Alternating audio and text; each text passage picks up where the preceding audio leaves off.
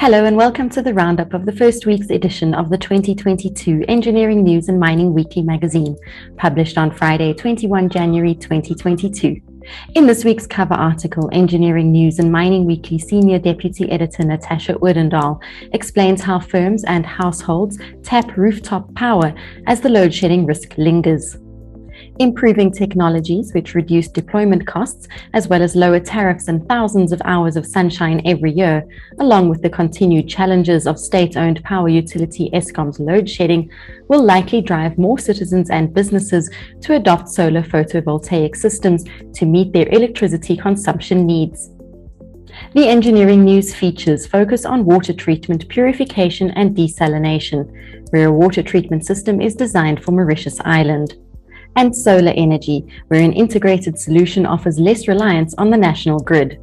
The Mining Weekly features focus on health and safety, with a mining company stressing the need for on-site mining medical services. Base metals, where battery metals could attain strategic mineral status. And upstream oil and gas in Africa, where a 250 megawatt liquefied natural gas plant is set for Mozambique. This week's business leader is Dean Thompson, CEO of EnviroServe Waste Management. We hope you enjoy this week's edition of Creamer Media's Engineering News and Mining Weekly, the magazine that offers you news about developments in the real economy. Happy reading and see you next time.